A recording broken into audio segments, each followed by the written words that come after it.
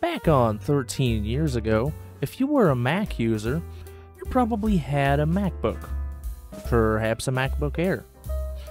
Those usually had Core 2 Duo chips inside of them, which were fine for the era, but don't really hold up that well today. Well, what Apple had cooking up in the same time was only for professionals who needed a literal crap ton of performance on macOS. What they came up with was the 2009 Mac Pro.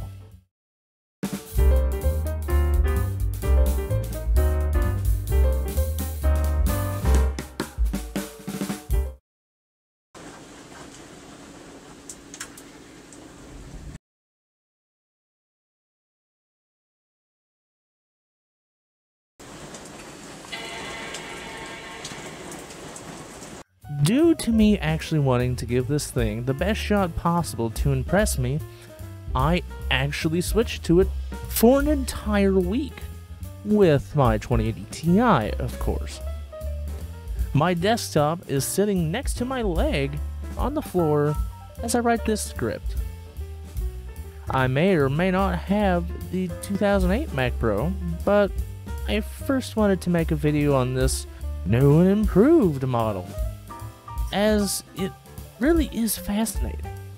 In 2008, you had, well, the 2008 Mac Pro, which could be configured with up to 2 quad-core Xeons on LGA 771, meaning that they were Core 2 quad adjacent chips. But this 2009 Mac Pro could be configured with up to 2 quad-core Xeons again, but on LGA 1366. How big of a difference does that make, you may ask?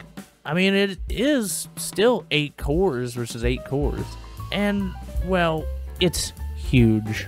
First off, the 2008 Mac Pro could only use ECC DDR2, but this 2009 Mac Pro can use ECC DDR3, which means you can hit stupid amounts of RAM with these systems. Currently, as this one is configured, it has 2 Xeon X5550s, which can hit a max boost of 3.06 GHz. Based on the Nehalem, there we go, architecture, these Xeons brought huge performance improvements over the Core 2 based predecessors. Also, my power just went out for a second. I'm really glad I have a UPS. Some of which happen to be triple channel support, the fully shared L3 cache, and the first generation of Turbo Boost. It originally came with a Mac Edition HD 4870, but I tossed that out and shoved my RTX 2080 Ti in to get the most performance possible out of these 2 quad cores. It also has 64 gigs of 1066 MHz ECC DDR3. Now, I really need to talk about the design, as this is just a beautiful machine, really. As far as design is concerned, the entire exterior is basically made from aluminum, with the front and rear being perforated, earning the nickname, the Cheese Grater. Inside the case, it's still really pretty, with more aluminum, with the 4 SATA drive bays at the top, and at the bottom of the case, something not really seen on PC, a CPU card. This card houses both CPUs and all the RAM DIMMs, as well as the VRMs, and all that fun stuff. As far as cooling is concerned, this machine has 6 total fans, which keep those Xeons and any GPU you have running nice and cool, and is actually surprisingly really quiet for having so much power going on, given those 2 Xeons are 95 watts each. Also, the carrying handles are more useful than you'd think, given this machine weighs 42 pounds. Anyways though, that's enough of me blabbing. It's now time to see how high-end 2009 server hardware can game in 2022. When I say we are gonna game, I ain't screwing around, which is why I'm tossing in some VR games once again. Sadly, due to the power supply limitations of the Mac Pro, I have no choice but to limit the power limit of my 2080 Ti to 60%, as otherwise Steam VR causes it to shut off immediately. Vivecraft, the Minecraft Java VR mod, ran at 28 FPS with lows dipping down to 18 FPS and was nearly unplayable due to the frame rate. Since you're moving around quite a bit, it can cause motion sickness pretty quickly. VR Chat, in a complex world, ran pretty poorly as well at 26 FPS, with lows getting stomach-churningly low to 18 FPS. Elite Dangerous in VR ran much better though, at 57 FPS, with lows really only hitting 24, and was certainly a playable experience. On the more typical games, Crossout ran really good at 103 FPS on average, with the lows dropping down to only 56 FPS. Since Crossout is not a very CPU-intensive game, that's not a real surprise. Avorion, again, with a late game ship and large battles, ran at 39 FPS on average, with lows dropping quite low down to 15 FPS. Next up is BeamNG Drive, where I drove around at very high speeds with a bow light on West Coast USA and managed a solid 62 FPS on average, with lows dropping down to 40. Rocket League ran, expectedly, very well at 146 FPS on average, with lows staying rock solid at 89. And last but not least, Shadow of the Tomb Raider ran at 73 FPS, with lows dropping down to 55. Overall, as long as you keep your expectations in check, you can still have a rock-solid gaming experience on this generation of Mac Pro, or this generation of server hardware, for that matter. Although I wouldn't recommend going more powerful than a GTX 1070 or RTX 2060 if you are really thinking about using one of these machines.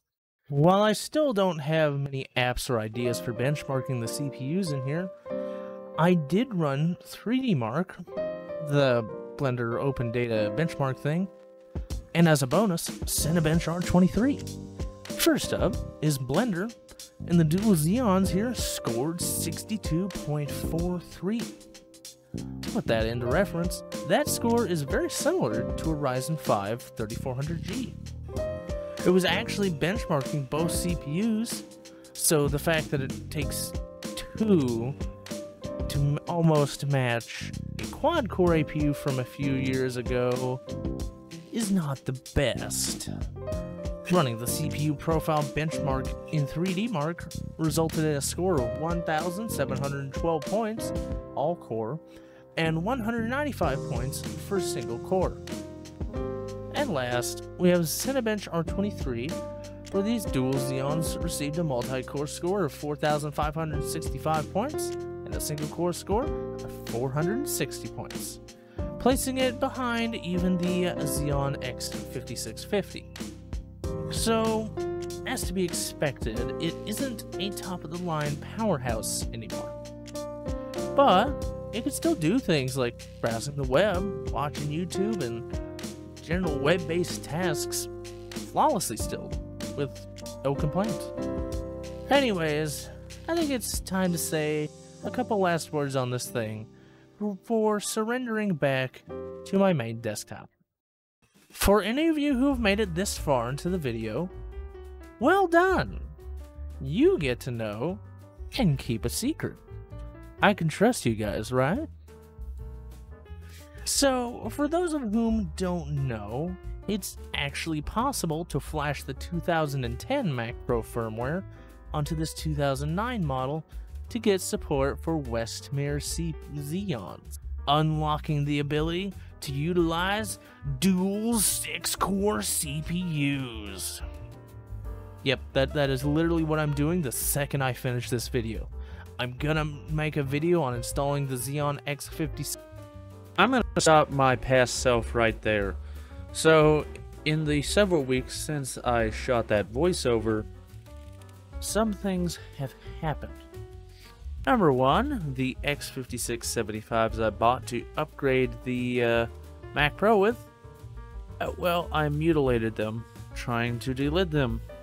Yeah, that was really smart.